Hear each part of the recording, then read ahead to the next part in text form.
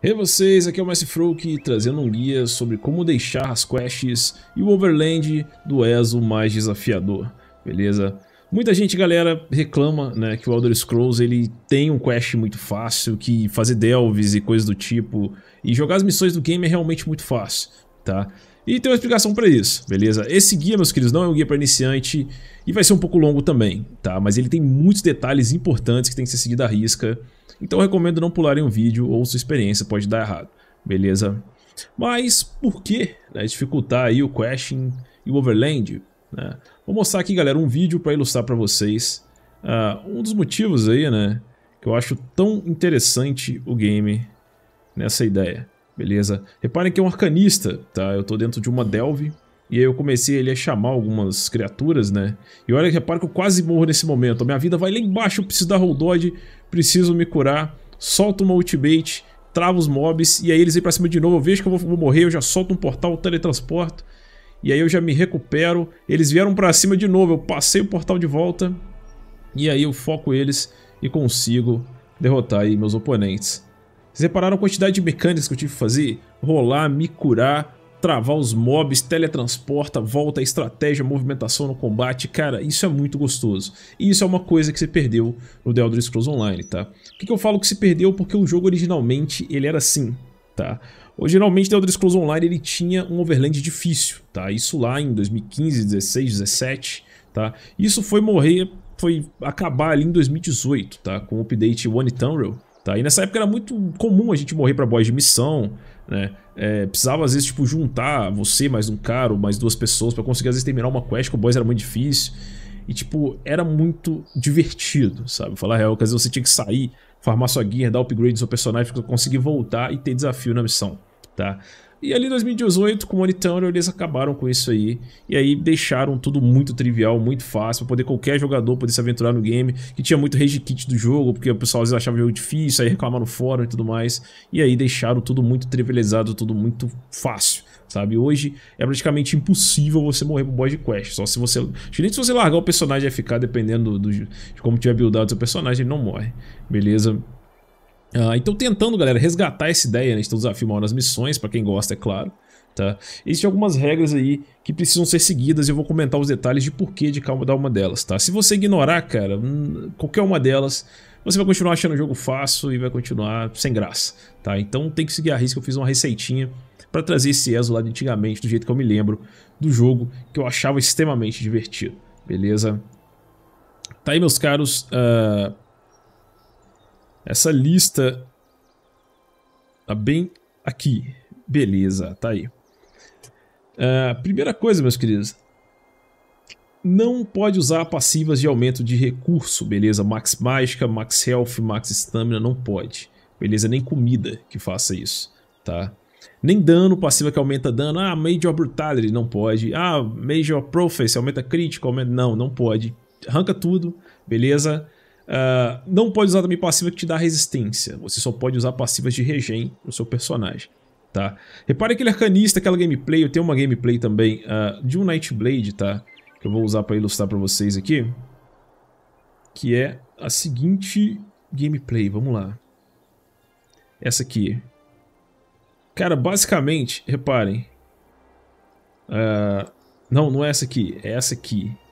Eu vou puxar o chefe, tá? E o mais gostosinho aqui, cara, é que olha só. Puxei o chefe, mandei ele pra longe, pulei de volta nele, tô batendo nele. Beleza. E aí, ó, ele soltou um negate, eu saí do negate dele. Aqui eu já vou dar uma ultimate, vou derrubar o chefe. Derrubei, tô tranquilo, tô batendo nele. E aí ele vai levantar e eu vou morrer. Beleza. Reparem que se eu tivesse em qualquer momento aqui bloqueado esse golpe do chefe, tá? Ou até mesmo ali...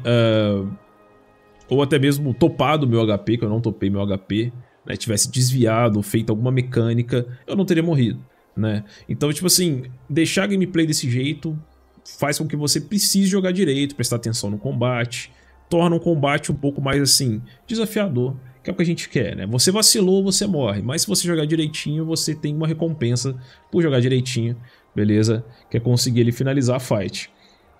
Como que eu cheguei nessa receita, galera? O pessoal me pediu bastante lá no grupo do Facebook, principalmente. Beleza? Então vamos lá. Vamos voltar aí ao que eu estava mostrando aqui, a listagem, né?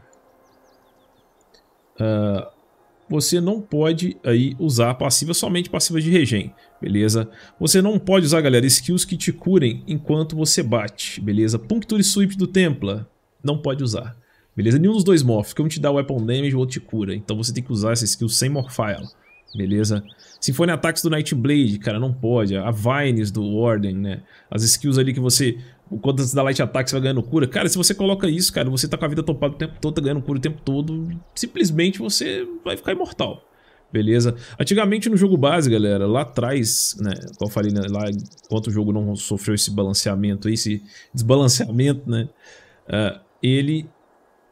você não tinha acesso a skill de cura. Era muito difícil pegar skill de cura. A única classe que tinha mais skill de cura no início era o Templa. A maioria das classes ia pegar lá por volta do level 30, tá?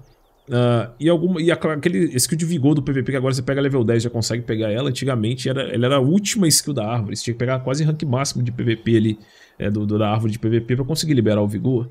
Então assim, hoje em dia tem muita cura, tudo te cura, sabe? Então ficou muito fácil, tá? Antigamente no jogo não era assim. Então você não pode usar skills que te curam enquanto bate, beleza? Não pode usar skills que aumentem seu dano, como eu falei, ou debuff de aumento de dano ou de resistência, tá? Esquece esse cara aí, porque não vai deixar o jogo fácil, tá? E é só botar o boneco pelado e lá, cara, não. Já o colega temou comigo, testou, chegou com o boneco pelado e falou, cara, eu não morro, tá ligado? Tem uma receita certinha, beleza? Galera, só pode usar uma skill de cura, tá? Não pode ser heal overtime. Se você solta um heal ali que te cura ao longo de 20 segundos, cara, vai ficar imortal, tá ligado? Vai ficar todo dando cura e não morre, beleza? Então, só uma skill de cura que você tem que clicar nela pra ativar, beleza? Sem hot heal, beleza? E não pode usar mais de um dot, um damage overtime. Por que não pode usar mais de um dano ao longo do tempo? Porque se você encher a sua barra de dots, você chega lá no boss, solta 5 dots no boss, o boss vai derreter e vai continuar fácil, beleza? Então vamos focar do jeito que o jogo era antigamente, mais skills básicas, né? Menos skill de cura, menos damage overtime, beleza? Se você utilizar bow staff, galera, tem que ser level 16. Se você usar dual to range, tem que ser level 12.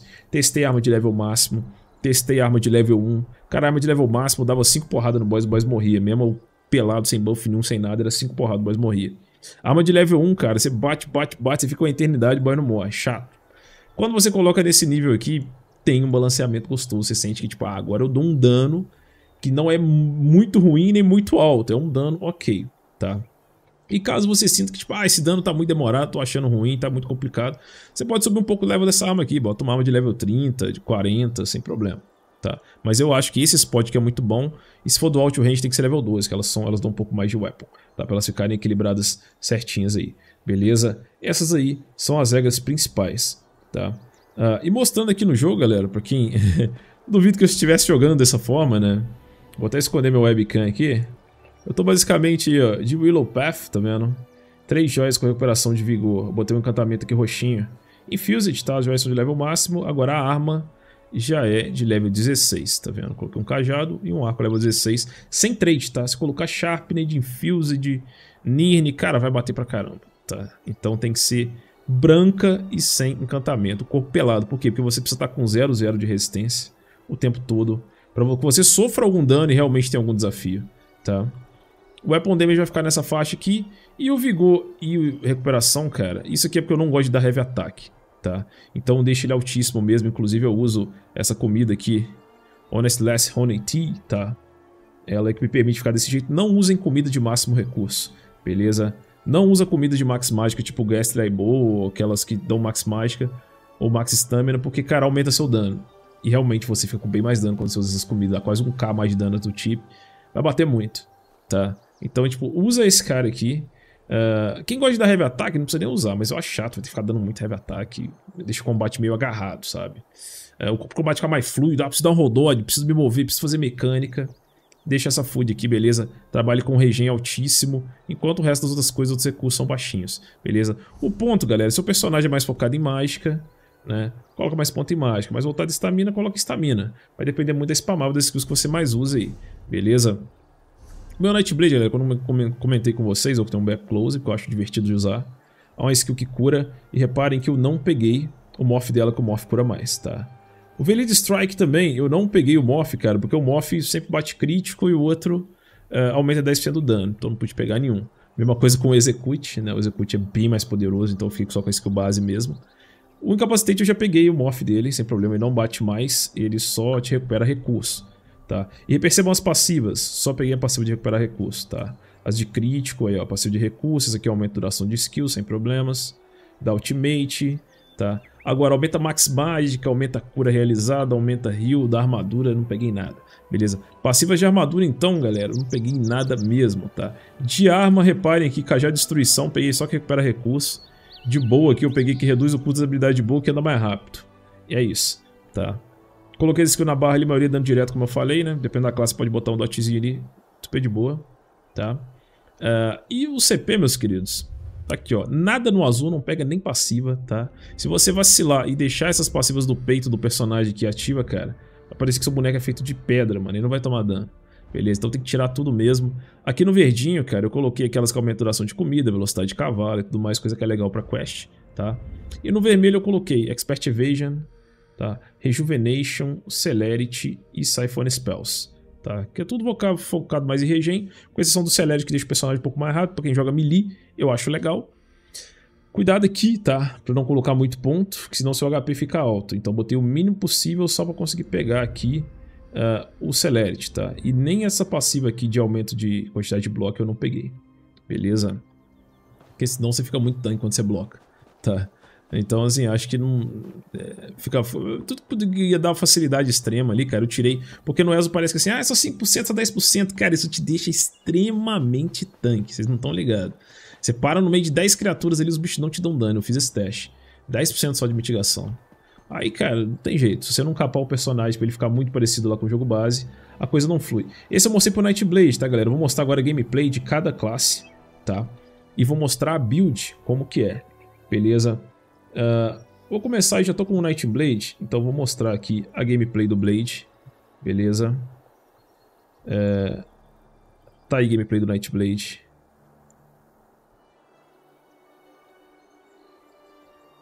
Vocês podem ver aí, ó, puxei uma galerinha, olha, ficando na merda minha vida, quase morrendo, fui dar um hold dodge passando cura, tá? Ó, e ele focando um alvo por vez, estourei um alvo, beleza? Ó, pulei no outro. Aí aqui pra evitar ser focado, né, você pode fazer o quê? Você pode desaparecer, né, ó, foquei num cara aqui também. E o Nightblade, quando você joga, por exemplo, com uma two-hand, você pode dar um médio ataque, ele pode derrubar eles nessa coisa do... deixar desbalanceada lá. Passei uma cloak pra sair do foco. Passei um heavy attack pra derrubar o cara. Usando um pouquinho das mecânicas, né? Sempre movimentando o tempo todo, né? Justamente pra eu sair do range ali dos ADs. Foquei mais um. Repare, ó, passando cura, dando hold dodge. O tempo todo na movimentação, ó, saindo das skills. Então você realmente tem que fazer mecânicas pra a gameplay ficar interessante, beleza? Essa build aqui, meus caros, é essa build aqui, beleza? Vou deixar o link aí pra vocês, como eu comentei, arma level 12, tá? O bow já level 16, tá? As skills aí. As passivas já estão certinhas, tá? Se vocês olharem aqui, já tá com as skills com as passivas. O CP tá certinho também, beleza? Os pontos aí mais voltados em mágica, spamável é de mágica, né? Essa aqui também é de mágica, essa também é de mágica. Então você pode dar uns tiros com arco ali, tranquilidade, tá? Eu mostrei eu morrendo pro boss ali, mas depois eu tenho matando o boss também, tá? Não vou colocar aqui pro vídeo não ficar muito longo, mas dá pra matar tranquilo se você fizer as mecânicas certinho, beleza? Interessante também é a gameplay do DK, tá? Mostrando agora a gameplay do DK. Cara, eu cheguei dando um leap, né, no boss. Testei todos nesse mesmo chefe, tá? Reparem que ah lá, eu troco pra back bar quando eu fico um pouquinho ruim de sustain, eu vou tomar de peito aberto, ó. Eu tô tomando esse skill de peito aberto de propósito, tá? Ah lá, eu passei stun, aí cheguei passando chicote, usa a balforadinha também, travo eles na tail, né, quando eu enfrento vários ADs, ó, vou tomar de peito aberto. Não, esse aí eu bloqueei. Não foi propositalmente, mas eu bloqueei. E quando você fica um pouco ruim de recurso na front bar, né, de mágica, você consegue jogar na back. E na back você consegue ali ter uma desenvoltura boa também, tá? Que você bate com o seu escudo, né? Isso é divertido. Ó, tomei de peito aberto, fiquei na merda quase morrendo, passei uma cura. Então você vê que assim, com o mob de Delve, ele é desafiador, você precisa jogar direito pra poder ter um bom resultado, tá? Essa build aí, meus caros, já é essa build aqui do DK, tá? Usei aquela mesma ideia, tá? Uma skill só de dot, não morfei, porque senão ela bate pra caramba, tá? Porque ela aumenta o dano das skills de fogo. Chicote é a mesma coisa, se você morfar para um ele te cura, se você morfar para outro ele fica escalando o dano e bate pra caramba também. Chicote sem morph, tá? O Talon também deixei sem morph. Aí coloquei um stun na front, um stun com mobilidade na back, uma skillzinha para dar mobilidade, beleza? Uma skillzinha do bash, tá? Tava bem gostoso de usar. E essa corrente é opcional, você pode usar também o Fairy Breach aqui na back bar também. Espada, escudo e two hand, tá? Esse aí é o DK, beleza? Agora eu vou mostrar pra vocês aí outro personagem. Eu tinha mostrado o Arcanista, né? Olha o Arcanista contra um boss, como que ele se sai, tá? Ó, joguei uns disquinhos no boss, mesmo boss, tá? Testei todos aí. Esse boss ele é muito interessante, tem muita mecânica, negate, ele dá uppercut, ele coloca dot, é bacana. Né? Talvez um pouco mais difícil que ele é os boys aí que summonam Hades, né? Mas aqui ela puxou uns Hades juntos também, né? Você viu que eu usei o portal ali pra sair da mecânica dele. Tive que sair dessa mecânica também, ó. Vou travar ele pra tentar manter ele longe. Passei o stun na hora que ele foi tentar me bater. Aí tô de longe, tô tranquilo, ó. Tô dando meu beam. E na hora que ele vier pra cima de novo, reparem que minha vida agora vai cair bastante, ó. Eu passo o portal e saio do negate dele.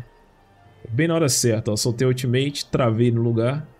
Ó, minha vida ficou na merda agora. Sempre tentando manter a distância, sabe? Precisei usar umas curas, voltei pelo portal. Então você tem toda uma desenvoltura no combate aí pra conseguir lutar. Cara, minha opinião, fica muito mais divertido, tá, galera? O jogo realmente te dá ferramentas que você precisa usar. Todo ele de novo, tá? Me recuperei, né? Aqui no final acabei até enrolando um pouco a luta aqui, voltei no portal e aqui eu finalizo o chefe, tá? Mas assim, qual que é a build desse personagem? Tá, vamos lá. Deixa eu achar a build dele aqui. Essa é do Templar, essa é do Sorcerer, do Warden, tá aí, do Arcanista, beleza? Pode usar cajado, tá, galera? Sem problemas, pode usar dual também. É a mesma build, tá? Os cajadinhos levels 16, olha lá. Pode colocar o que você mais gostar, já que não pega trait, não pega passivo, os cajados é tudo igual. Pega o que você achar o visual mais interessante, beleza? Disquinho sem morph, tá, galera? Se morfar ele bate pra caramba. O tentáculo com morph de mágica, aquele que gasta crooks, tá? Eu achei ele mais legal porque o outro executa, o outro te cura, o outro é muito roubado, tá? Então se quiser usa esse aqui. Livrinho pode usar também sem morph, tá? Se morfar pro que dá snare ou se morfar pro que... qual que é o outro lá? O que dá escudo, cara, fica OP, não tem graça, tá? Portalzinho, esse portalzinho ele é morfado, tá? Ele é um dos morphs aí. Coloquei o stun aqui na back bar, sem morph também. Beleza, uma skill de movimentação e ultimate. Pô, ficou gostoso pra caramba. Vocês viram a play do Arcanista ali, porra, movimentando, rolando, curando. Porra, muito gostosinho de usar, beleza? Vou deixar aí na descrição do vídeo essa build, as passivas estão certinhas também. Só passivas aí focada mais em regime mesmo, beleza? Próxima gameplay que eu vou mostrar aqui, vamos lá, mostrei a do Necro. Do Necro não, tem que mostrar do Necro. Mostrei a do Nightblade, do DK. Tem aqui a do Necro, beleza? Olha que interessante o Necro, tá, galera? Eu vou usar o Ultimate, tá? De me transformar no caveirão. E aí você pula pra cima e começa a dar bash, que o bash fica potente, né? Ele dá mais dano. E aí você vai brigando com espada e escudo mesmo, usando a skill 3, ele dando uns bash na cara do boss. Aí claro que eu saí do negate dele. E parece OP essa ult, mas você não dá tanto dano na build, né? Então tipo, ela empurra o dano que ela tem que empurrar, tá? E se você tiver focado por vários alvos, ele acaba ficando mais interessante. Aí minha stamina já tava, né, terminando ali, eu já troquei de barra e comecei, né, lançar um Blast Bones. Tem uma caveirinha que é o Summon, né, que faz o papel aí do dot na barra. E tem as caveiras ali, que é o dano direto, né. Ó, vou tomar de peito aberto a minha vida, quase morri. Já saí blocando ali, passando cura, né. E aí voltei ali pra bater no boss. Ficou uma gameplay legal, você tem Summon, você tem um Blast Bone, você tem um Cemitério que dá stun, né? Você tem uma spamável, você tem skill de cura, você tem um caveirão que você se transforma e dá uns porradão. Então acho que assim, ficou bem divertido jogar com o Necro dessa maneira, tá? Build do Necro, meus caros, vamos lá. Essa build aqui, beleza? Coloquei aí cajado com espada e escudo, tá? Aquela mesma ideia. Os builds não são todos iguais, tá, galera? Tem algumas aqui que eu mudo, tá? Por exemplo, essa do Necro eu coloquei mágica recover aqui no amuleto. Do Nightblade também tem mágica recover no amuleto, que ele acaba gastando muita mágica, tá? Tá aí. Reparem, não tem morph no Blast Bones, não tem morph nesse skill, não tem morph no Cemitério, não tem morph no Skeletal Mage, tá? Então várias das skills elas não tem morph. Tem que tomar cuidado que se pegar o morph fica muito forte. Tá? Tá aí. Vamos agora aí, vou mostrar mais uma. Mostrei do Necro. Tem o Sorcerer, cara. O Warden e o Templar. O Sorcerer, meus queridos. Olha aí como é que tá o Sorcerer. Ó, já vou tomar de peito aberto de propósito. Ó, beleza. Vou sair fora do negate. E só que é legal, né? Você tenta sempre quitando o tempo todo na luta ali. Você tenta fugir do dano do boss o tempo todo. Ele veio, você estrica, teleporta e começa a ir de longe. Ó, vou tomar de peito aberto de novo. E no caso é a arpia que me cura, né? Ó, deu um streak pra longe de novo. E bater a play do Sork é isso aí, cara. Você não vai ficar tancando, né? Você vai sempre tentar se evadir dos ataques, né? Você é um mago, você bate longe. E o interessante é uma hora que me deixa com 1k de vida, cara. Bem no finalzinho do HP dele. Olha só. Saí, estriquei, continuei batendo, né? Aí agora, ó, vou executar no finalzinho agora. Ele vai me dar um porradão, vou ficar com 1k de vida, velho. Agora, ó, ele vai morrer. Ó, agora, 1k e 800 de vida. E ele explode bem na hora. Então, assim... Se você não se curar, se você não se movimentar e tudo mais, você apanha bastante, né? Você é obrigado a usar as mecânicas do jogo. Como é que tá a build do Sorcerer, beleza? A build do Sorcerer é essa aqui, tá? Você pode usar o Mine, você pode usar esse stunzinho. Aqui eu até tirei o Morph lá do Force Pulse, que eu tava achando muito OP, os bichos castanhos, ficar interrompendo eles o tempo inteiro, interrompendo de longe. Tipo assim, não rola mecânicas se você botar um Crushing Shock, tá? E aí eu deixei só o Force Shock, que eu acho que fica aí mais interessante. Beleza? Sorcerer, você vai ter uma joia também com enchante de recoba de mágica. Beleza? Que ele gasta ali. A maioria das skills dele praticamente gasta tudo mágica, tá? A gente deixa estamina mais pra ficar dando roldodge, né? Blocar e coisa e tal. E você se cura, né? Com a arpia. Beleza? Tá aí a build do Sorcerer. As passivas, mesma coisa lá. Só pega as passivas lá de recover. Beleza? Vamos partir aqui agora pro Templário, cara. O Templário também é bacana, tá? Aprendi o Templário, dá gap close, tá? Beti um breakzão e comecei a palitar. Repare que a minha palitada não cura, né? Só fica ali metendo a lancinha e ela não me cura. E tem que ser assim, tá? Se você ela te curar, velho, eu ia ficar com o HP topado o tempo todo e não ia ter graça nenhuma, né? Então, olha lá, eu já toco pro backbar, dei umas escudadas também, stunei na backbar, né? Que você tem uma opção ali no combate. Ó, saí de dentro do negate. De novo, olha lá, vou tomar de peito aberto, ó. Pá, metade do HP. Ó, continuei batendo. Agora, ó, vou me curar. E aí, a partir de 50% você já consegue executar o boss, né? Comecei ali a executar ele. Ó, dei uma curada. Continuei executando. Nossa, minha vida na merda, né? Não bloqueei. Se não blocar, não jogar direitinho, né? Mas é bem característica a gameplay do Templário também, tá? Templário, galera, tá aí a build dele. Beleza, mesma pegada, que eu usei cajado. Acho que o cajado tá agarrando menos com a skill do Puncture e tá ficando mais divertido usar dessa maneira, tá? Pode usar aí two hand também sem problema. Acho que dual mesmo, que tá meio agarrado. Repare que o Restoring Aura tá aqui pra poder me dar mais regen. Ele tá sem o Morph. Se você colocar o Morph lá que te volta stamina e que te cura, cara, caiu o Mob, você puxa vida. Caiu o Mob, você puxa vida. Você se cura pra caralho. Aí eu falei, velho, já tem a cura. Tem que jogar só com uma cura, então... Beleza? Essa skill ela me dá um pouquinho de resistência. 10% por 4 segundos. Mas eu não senti que eu fiquei tão mais tanque usando ela não, até porque o Templário você briga de peito aberto, né? Então acho que pode usar ela sem problema, tá? O Toppling Shard, mesmo ganhando essa resistência, ela dura pouquinho tempo. É bem tranquilo, tá? O Execute também, reparem que eu não tô com o Morph também, que o Morph bate muito e o outro Morph te cura muito, né? Então tem que ter todo esse balanceamento aí pra coisa ficar parecendo o jogo de antigamente, tá? Última classe agora, meus queridos, mostrei aí o Warden, né? Ó, a play do Warden eu coloquei um cajado e um arco, tá? Então manda o urso na frente, você pode ficar usando o arco. Lá, eu empurro o boss, né, com a flecha ali, tomou um stun. Só que eu acho que o urso estava em cima dele, ele ficou bugado nesse stun aí. E você imobiliza também, você congela ele no lugar com gelo, para que você possa bater de longe, tá? Repare, eu tô batendo de longe. Ó, tento sair sempre dos golpes dele, desviei daquele ali. Stunei ele novamente. Beleza? E aí, quando ele cola de novo, o que eu faço? Eu, ó, tomei de peito aberto, ver quanto que eu ia levar. Quando ele cola de novo, eu passo ali o gelinho pra congelar ele e me afasto. Tá? Tipo agora aí, ó. Passei o gelinho, mobilizei, ó. Aí ele bateu no vento, né? E você vai de longe, batendo nele, tranquilo. E a play do Warden, né? Pode bater uma asinha também, pra você ter mais movimentação e coisa e tal. Né? Que é a skill número 5. O ursão lá batendo, né? Você tem a play de caçador e tem a play do cara que é dos animais ali, que congela e tudo mais. Reparem que eu evito, galera, a todo custo usar dot. Só classe mesmo, tipo necromante, tem a caveirinha. O DK, que você cospe o bafo de fogo, são as skills muito maneira. Eu falei, ah não, isso aqui não dá pra deixar de fora, né?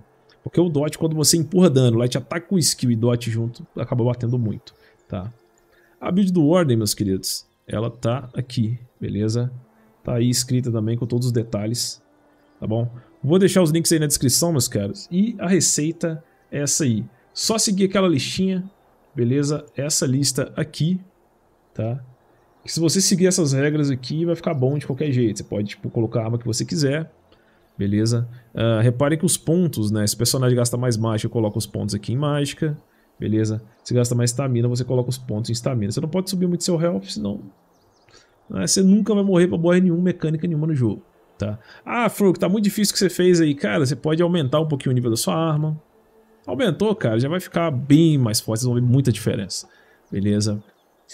Esse aí, meus queridos, é o guia para quem quer aí ter mais desafio no Overland do ESO, beleza? Nas questions e aí ter o gostinho de como que eram as quests no ESO no passado, de como o jogo foi pensado para ser, né? Que depois ele foi adaptado, foi modificado, né?